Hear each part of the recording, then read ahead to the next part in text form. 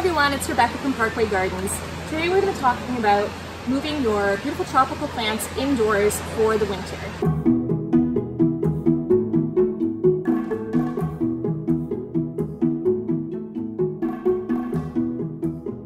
The best time to bring them in is probably early September, and you want to get this process started a little bit early, especially if you have a lot of plants to move. Typically, any temperature below 10 degrees can do pretty serious harm to a houseplant, so you want to make sure that you get them inside before the first cold snap. For some plants that you've left in full sun, it's going to take a little bit longer as you want to move them into a shadier location for a couple of weeks before you bring them into the house. This will get them used to your lower light, and it's going to help really prevent a lot of the leaf drop or stress to the plant once you move it inside.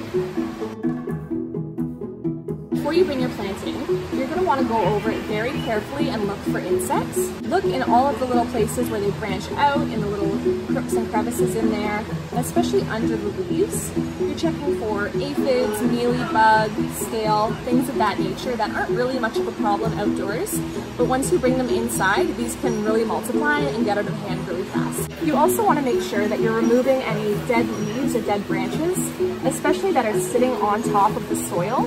This could be a really good breeding ground for fungus, and that's something that you don't want to bring inside, because once you do, it can spread really quickly.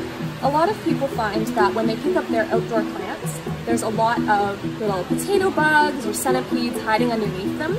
So the first thing you'll do is brush all of those off. And if you're worried that the insects have gone into the soil or into your container, you can just easily slide them out of the container and brush off any insects or any soil that you think might be contaminated with bugs.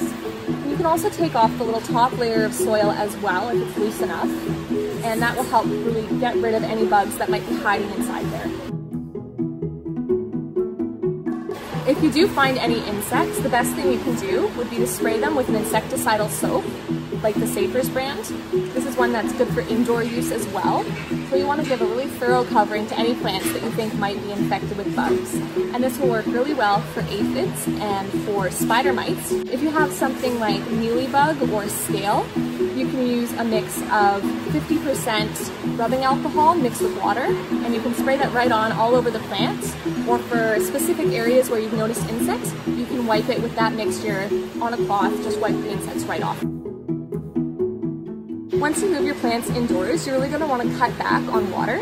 Typically when plants are outside in the hot summer sun, you're going to be watering a lot more, and once they're indoors, they're in a more temperate, more controlled environment with a lot lower light, so typically they're going to require a lot less water.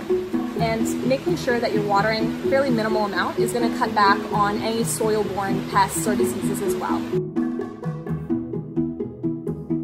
So we typically don't recommend repotting or fertilizing your plants once you bring them in for the fall.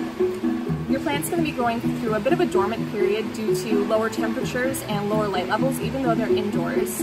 Once it starts to warm up again in the spring, and once they're getting higher light levels, that would be the time to start fertilizing and repot your plant a size larger. That's really going to initiate a lot of new growth in time for the spring. Thanks for watching our video. We hope to see you soon at Parkway Gardens.